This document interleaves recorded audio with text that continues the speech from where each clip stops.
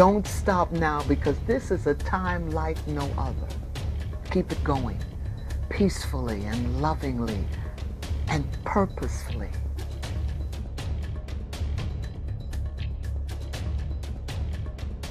Some people are treating us blacks differently just because of our skin color.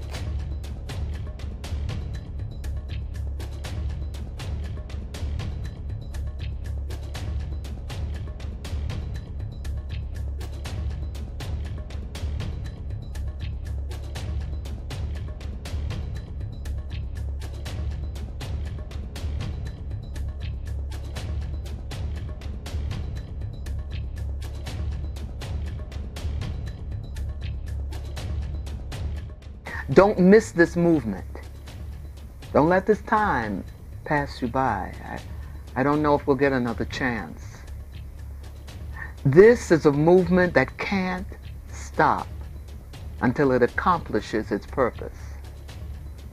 Our country is at a major turning point. This pandemic shut America down and shut America up just long enough to hear the cries and see the pain of its black citizens.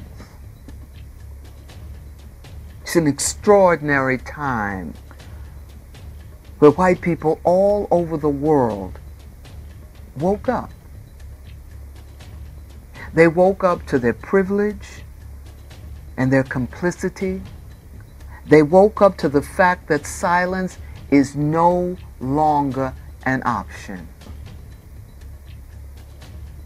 I believe white people's eyes were open to the truth that they must be on the side of all humanity. The whole country sat in their homes without the distraction of sports or school, concerts, going out to dine, normal life. They sat in their homes and they watched for 8 minutes and 46 seconds a man by the name of George Floyd die. They saw a black man say, "Sir, I can't breathe." And even though we have seen this before with our cell phones, cameras, we've heard those same words before, "I can't breathe," this time it was different. Maybe because we were in real time as we watched this man being murdered. And the murderer was so arrogant that he had his hand in his pocket, his knee on the neck of Mr. Floyd, looking straight in the camera, so sure that he lived in a society that would let him get away with this. But he was wrong. Because the people in this country broke down and wept when they saw that. And when they got up, they were angry. America said enough is enough. I think now white America realizes that Black Lives Matter doesn't mean white lives don't. America said, enough is enough. On a Sunday morning, I had my granddaughter as we were listening to our pastor preach, and he had gotten on the floor with his hands behind his back. I had her lay down on the floor with her hands behind her back so that she could imagine what it was like to be Mr. Floyd.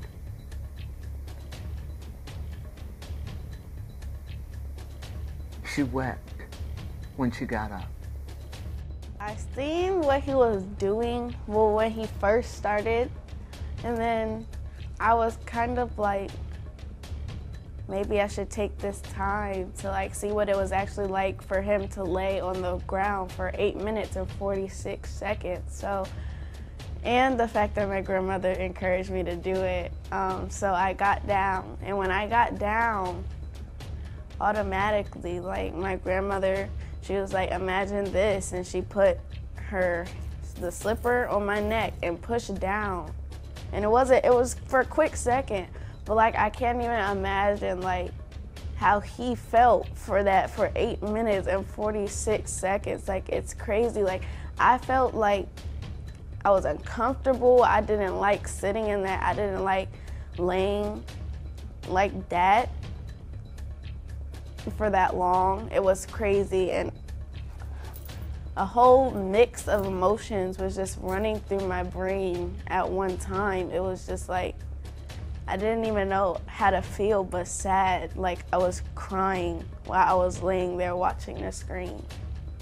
It's kind of sad to see all of this going on, like all the racism throughout different states, and just like seeing it, like I've seen it like I've read about it for back in the day and all this stuff, but like I never thought it would actually come to a point where I would be living in that type of time. And it's just different than like what I'm used to seeing, or like different from what I'm used to feeling, different from like everything I'm used to. And I hope soon we can put an end to it, because it actually is like, it's hurting some of us, you know? Personally, I've been getting like upset and angry because that we all should be treated equally. Nobody should be treated differently just because their skin color. And I feel like that's not up to us whether we're white or black. So it honestly just upsets me that some people are treating us blacks differently just because our skin color, killing black men. They're not doing anything, you know? Like, it's frustrating and irritating, and it makes me feel angry. Honestly, I just think it was the fact of how he was being treated. Like, nobody should ever be treated like that. And to see that he was a black man just made it all worse. It was heartbreaking to me to see that this man died with a white man's knee on his neck. When they heard George Floyd say, "I can't breathe," I think they realized that systemic racism makes it real hard for democracy to breathe in this country. They understand finally the pain and the anger that we as Black Americans, what we feel when we hear and see white people honor and praise and flaunt the imperialistic and Confederate symbols of flags and monuments and people, and a time that we were considered 3/4 of a human being. White protesters all over this country and in many places in the world outnumbered the people of color. And I think they were finally saying, we get it. My fellow protesters, my brothers and sisters who are out there in the streets, don't stop now. Don't stop now, because this is a time like no other. Keep it going peacefully and lovingly and purposefully.